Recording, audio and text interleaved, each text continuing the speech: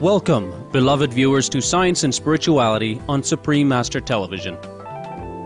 Reincarnation is a concept discussed in numerous religious and spiritual texts.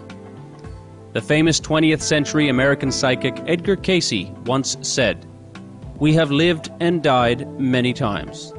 The reason we don't remember our former lives is because our vast soul memories are not transferred to our baby brains at birth." There have also been many accounts from those who have had near-death experiences regarding having seen their past lives while outside this physical realm. This week on our program, the first in a three-part interview with her, we speak with American psychic researcher Dolores Cannon. Ms. Cannon has carried out extensive work in the field of paranormal research and is a well-regarded lecturer on accessing past life knowledge, the meaning of the year 2012, and the works of ancient French clairvoyant Nostradamus. She travels around the world holding seminars and workshops focusing on these and other psychic-related topics. Through working with her clients to remember their past lives, Dolores Cannon says she has learned many of the secrets of creation as well as how our universe functions. To date, she is the author of many books, including Keepers of the Garden, Conversations with Nostradamus, and The Convoluted Universe. I started in the 1960s. During that time, my husband was in the Navy, and the Navy doctor asked me to work with a client. He said, "Can you just get her to relax?" That's all he wanted us to do. Instead, during the relaxation part and the normal hypnosis, she went back to a past life in the Roaring '20s in Chicago. In those days, there was no such thing as past life regression. Nobody knew anything about reincarnation. Nobody knew anything about it. So people say I was kind of like a pioneer because we'd never heard of it either. When I come to something I don't understand, instead of being afraid and back off, I always want to know more. So we kept working with this woman just out of curiosity, and she went back through 5 different lifetimes to when she was created by God. And that was quite astounding. We had people coming to the house to listen to the tape recordings. We had the portable tape recorder of the day, which was those great big machines with the big reel-to-reel. People were coming to the house to hear the latest thing. Past life regression? What do you mean? We've lived before?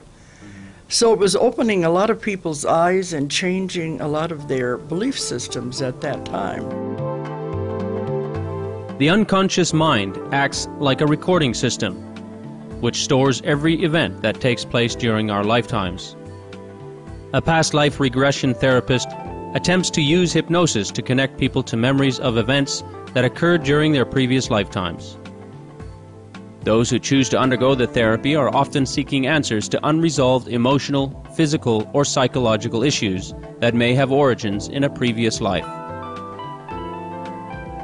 Many spiritual masters have reminded us how karma, whether good or bad, accumulated in our past lives, affect us in our present-day lives. One consequence of wrong conduct in a previous life may be that the person faces a serious illness in the present one. It's what hundreds and hundreds of people have discovered going through the death experience in the past life. And they all report the same thing. They all go to the same places on the other side. And there is no punishment. There's nobody sitting up there ready to strike you down. But you judge yourself. And there's no harsher judge than you yourself. So everything in your life you have put there and you've created. So you create the illness too, to teach you something. And it'll start out slowly and subtly with just little things. And if you don't get those hints, little things, and you don't get a little worse and a little worse, and if you don't understand it, then a little more pain, and then maybe a little more pain, till finally it develops into something that can be a disease or an illness. You have to go to the hospital or have surgery. The Holy Bible's Book of Proverbs, chapter 23, verse 7, states, "For as he thinks within himself, so he is." In other words, one's thoughts are powerful and can change us and our future. You're really a very powerful being. But you don't realize when you come to Earth, you forget all of that. And we have access to this part all the time, but we ignore it. All the information I've written about, it comes through my clients. It doesn't come through me. One of the main lessons you come to Earth to learn is how to manipulate energy. Everything is energy. And you come to Earth to learn how to manipulate that, to be a master manifester. So once you learn how to manipulate energy, you can have anything you want. Nothing is impossible. They say there are no limitations except the limitations you put upon yourself. First, you have to know what you want. And a lot of people say, well, I need this, I want this. Those are the wrong words. In creating your reality, if you say, I need, I want, well, see, you're creating a lack. And you're putting it off by, I want it. No, the wording is, I have it. And you've got to believe it. And it's the law of the universe called the law of abundance, the law of attraction. You can have anything you want once you know what it is. And that's what I do. I just say, okay, guys, this is the next project, do it. And it happens, now everything is happening so fast. Used to take months to get something. Now it'll happen in a matter of days, in a matter of hours, and they say even second by second.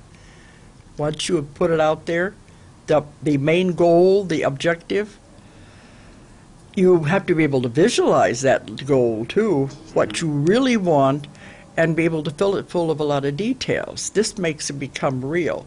But once you put it out there, then people say, okay, now how am I going to do it? Don't worry about it. You don't have to worry about, I have to do this and this and this to attain that goal.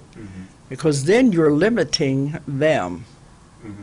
It'll happen in ways you can't possibly imagine. Ways you would never, ever think about. It just occurs. That's why we say we sit back and watch the magic. A great enlightened master of the East, Gautama Buddha, once said, all that we are is the result of what we have thought. The mind is everything.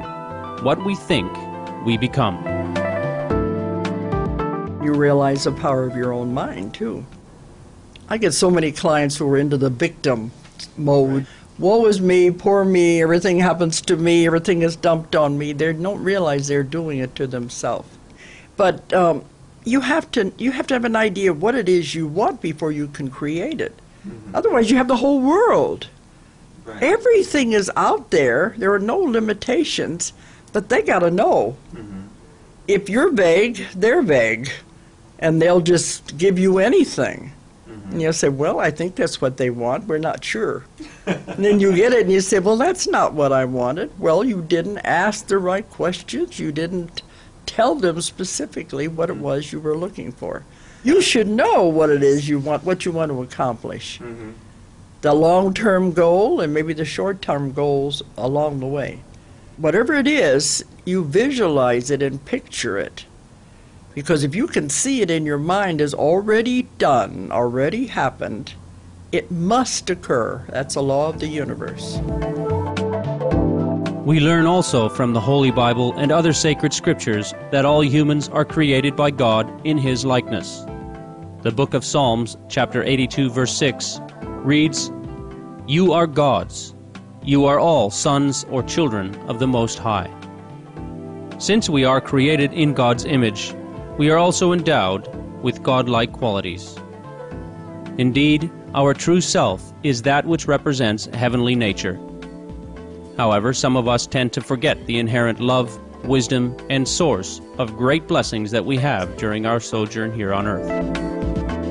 They're way, way above angels. Angels and guides have their place. They're very valuable because everyone has at least one guardian angel, guide, whatever you want to call it. Everyone has at least one assigned to you when you're born. They have to be with you your entire life. That's their assignment. They're there to help you. People are always saying, oh, I'm all alone. You're never, ever alone. They're with you all the time. And they want to help you.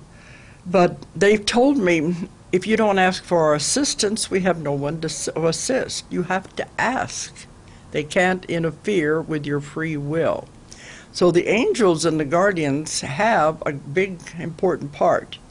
But what we're dealing with is way, way above that. It's a huge source. There are no limitations at all. So why not work with something that powerful? Thank you, Miss Dolores Cannon, for sharing with us knowledge about the universe and spiritual worlds that you have gained from your work in past life regression. The information you have presented further demonstrates the workings of such fundamental spiritual principles such as reincarnation. For more details on Dolores Cannon, please visit www.ozarkmt.com. Books, DVDs, and CDs by Miss Cannon are available at the same website. Respected viewers, please join us next Monday on Science and Spirituality, where Dolores Cannon will speak about Nostradamus and the meaning of year 2012. Thank you for your presence today on our program. Coming up next is Words of Wisdom after noteworthy news. May we all soon discover our true self-nature. For more details, please visit www.suprememastertv.com/SS